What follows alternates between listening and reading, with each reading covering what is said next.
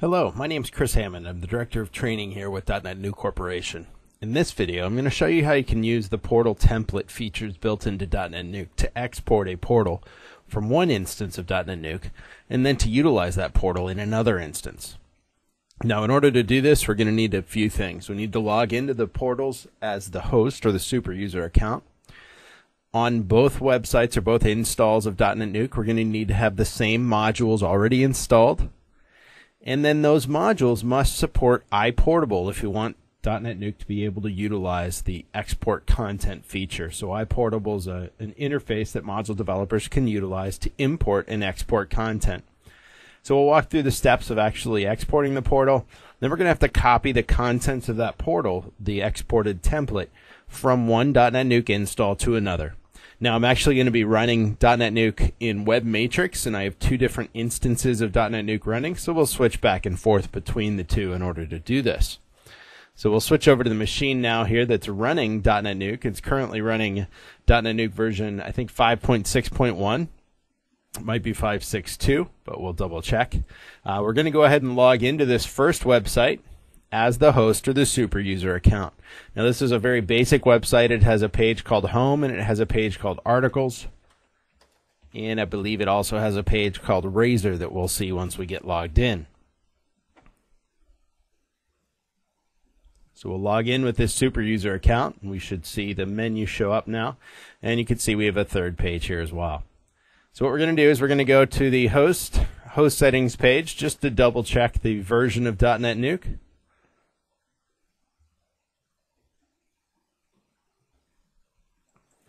So we can see here that the version is 5.6.2. So what I'm going to do now is I'm going to go to the host and the portals page. From the portals page, we can choose the portal that we were utilizing. And I can see I have one portal here.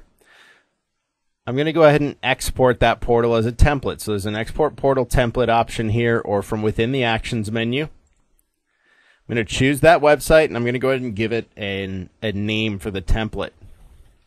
And I'm going to be original. We'll just call it template 1 and give it a description. Now, when we're exporting a portal, we can choose to include the content. Like I said, that's going to include the content for any modules that support iPortable.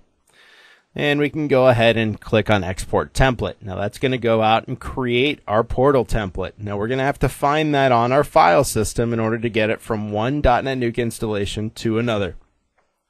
Now where that gets created is DotNetNuke puts it into the portals_default folder and then the file name that we created. So it's template1.template. Now if we go ahead and go to our file system, I'm going to pull up the file system here and access the file system for that first portal or that first install of DotNetNuke. And I'm going to go into portals, I'm going to go into _default, and I should see a template1.template file. Now there is also a template1.resources file. We need both of those. The resources file is actually a zip file of a variety of contents of that particular portal. Basically the contents of the portal's 0 folder, the root folder. So I'm going to copy both of those files. Now I'm going to go back over to the other portal, the other instance of DotNetNuke, which happens to be running in a different folder.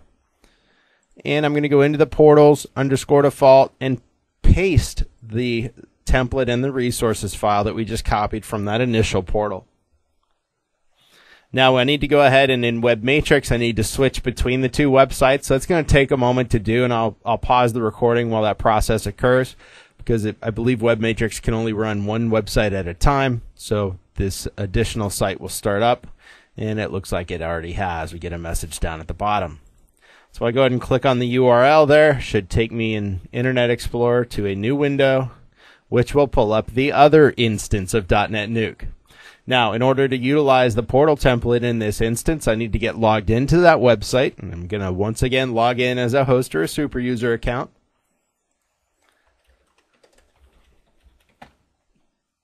Now, this particular site is also .NET Community Edition. It doesn't have as much content. It does have a login page that we created in a previous video. Let's just double check which version of DotNetNuke we're on. We want to make sure that we're upgrading, we're on the same version of DotNetNuke that the portal template was created from. And this one is currently not. So I'm going to pause the recording. I'm going to upgrade this version of DotNetNuke real quick, and then I'll start the recording again. So I've gone ahead and upgraded .NETNuke. We're going to go to the host settings page here and just double check. We should be running 5.6.2 now. Now I'm currently running on .NET Framework 3.5, and because the previous site was on .NET 4, I need to go ahead and make that change. I also need to install the the Razor host module and the DNN simple article module in order to use that template. So I'm going to pause the recording and get both of those modules installed, and then we'll come back. All right, so now that I have the Razor host module and the DNN simple article module both installed, I can check that by looking at the host extensions page. I'm going to go ahead and navigate to either the host portals page if I want to create a new portal, or if I'd like to go ahead and apply the template to the existing portal, we can use the admin site wizard. And since this particular portal is pretty empty at this point, just has a home page and a custom login page, I'm going to go ahead and use that option. So I'm going to go to the admin site wizard, and that's going to allow me to select that portal that we copied from the other instance of .NETNuke. So we're going to use the site wizard and step through the process, clicking on next. We're going to go ahead and check the box to build your website from a template below. We're going to choose that template that we imported, called template 1. Now, it does tell us that there are a couple of other modules on the particular portal that are not installed: announcements, blog, and form and list. So .NETNuke's telling us which modules we need. So real quickly, I'll pause the recording and correct that, and then we'll come back and do the recording again. So I've gone ahead and installed those 3 modules. I've gone back to the site wizard page. I'm going to go ahead and step through this process again, checking the box, choosing template 1. And this time around, we get the description, but we don't have any messages that we're missing modules like we did before. So we should be able to go through and apply it. Now, when we go to install or apply this template to the existing site, we get the option of how to handle modules that are already on our site.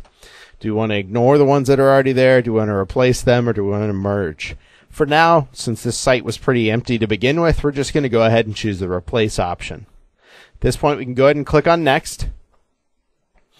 Now, the wizard itself will allow us to choose a skin. Now, I didn't have a skin defined outside of the standard skin in .NETNuke, so it wasn't included within the template. I'm going to go ahead and choose the minimal XP index skin, which is that default skin for .NETNuke. Go ahead and choose next, and same thing with our containers. We get to choose the default container, and I'll go ahead and choose minimal XP title gray. Click on next. And if we would like, we can go ahead and redefine the title, descriptions, and keywords for the portal. We can do that at any point in time as well by going to the site settings. And if we go ahead and click on finish, this is going to then finish off the site wizard and apply that particular template to this .NETNuke installation. So now that this is complete, let's go ahead and navigate back to the home page. And as we do so, we see that our homepage content has changed. It now matches the content from that previous .NETNuke installation. We have an articles page. If we go to that articles page, you can see that the articles page has an HTML module with some instructions on top and 2 articles included. And then the Razor page has the Razor host module on it. Now, the Razor host module had an issue with the export, so it's possible that the problem is a bug actually in the Razor host module. The user list .cshtml file has a missing semicolon in it, and I believe it's been fixed in the latest release. But you can go ahead and manually fix that, and we do that in another video.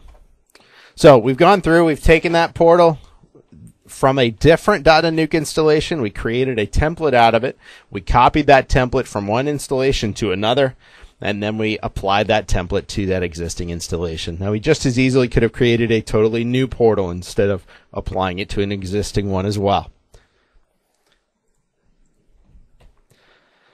I'd encourage you to check out some of our DotNetNuke training. You can find it under the Resources tab on DotNetNuke.com. There you'll find a variety of free videos, as well as information about our instructor-led training and our custom on-site and online training offerings.